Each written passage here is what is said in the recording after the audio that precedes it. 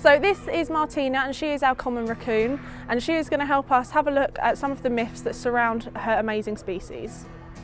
Hi, my name is Shona and I'm part of the small mammal team here at Paradise Wildlife Park.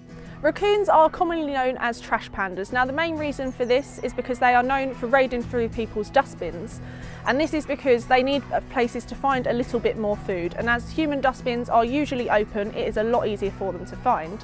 Now the panda part of that is actually because they have dark markings across their eyes, very similar to a giant panda. They are also a very similar size to the red panda.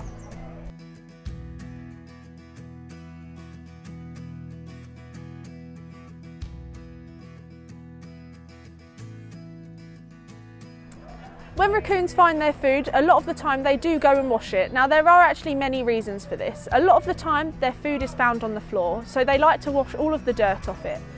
The mechanoreceptors in their paws are giving them precise information about what they're about to eat, so it's telling them what shape, size it is, and if it is moving around or not.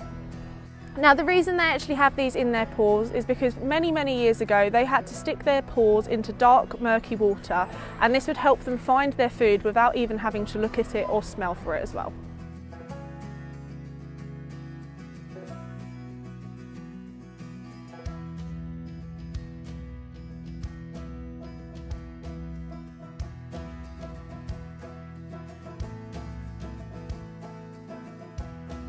Now they're usually active most around March to November, and this is actually because they go into a torpor season over winter, so they don't fully hibernate, but they do get a little bit more sleepy, where they'll fill up on food and make sure they're very stocked up, and they will sleep for the most of winter.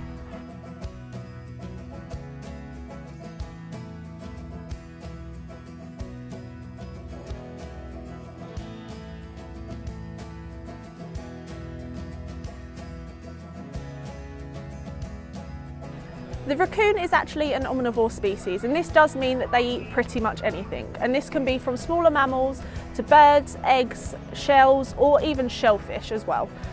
They do come across odd fruits and vegetables which they will happily eat too, but the main part they do enjoy most is the meaty stuff. Raccoons are very important to the ecosystem. Now the main reason for this is because they would naturally eat smaller mammals and birds, and this does actually keep the population down of these animals.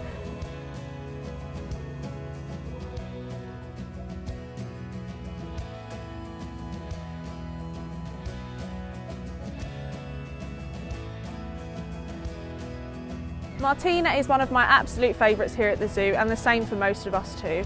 I hope this helps you understand a little bit more about the species, and hope you all love her as much as we do.